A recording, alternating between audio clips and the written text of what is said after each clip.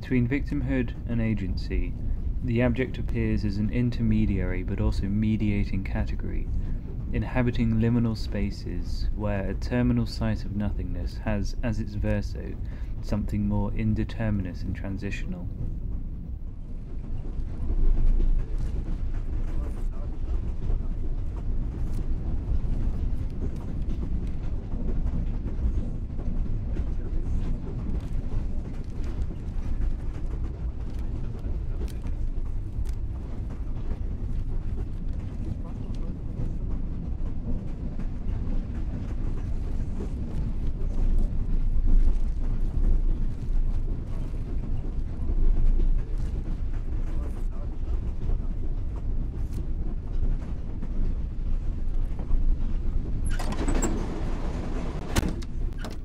Having attempted to leave East Germany only to face constant surveillance, Barbara is forced to think and act as if every member of the public represented the GDR, constantly dissecting her every action, word, and gesture.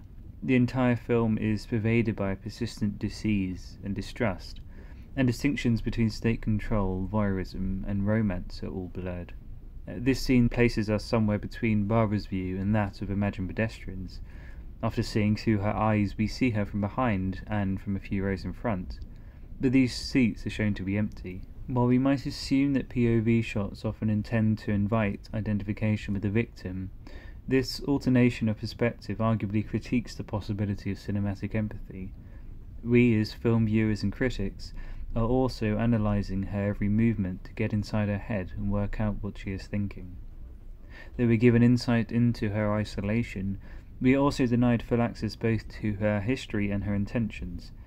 We see what seems to be an important message included in the package, though we're not presented with the translation, and she nevertheless seems to avoid showing any emotional response. I think the ambiguity of this package is intentional, as the motion likely makes it hard to read even for those who do understand German. Hence, like Rembrandt's corpse, the camera works to identify us with someone who is denied subjectivity. Barbara has found herself suspended between her will to self-determination and the dissociative violence of having become a threat to authorities. She is, to use Elsaesser's words, an abject body inhabiting liminal space. However, it is precisely through repressing her own subjectivity that she is able to retain the money as she works out how to escape.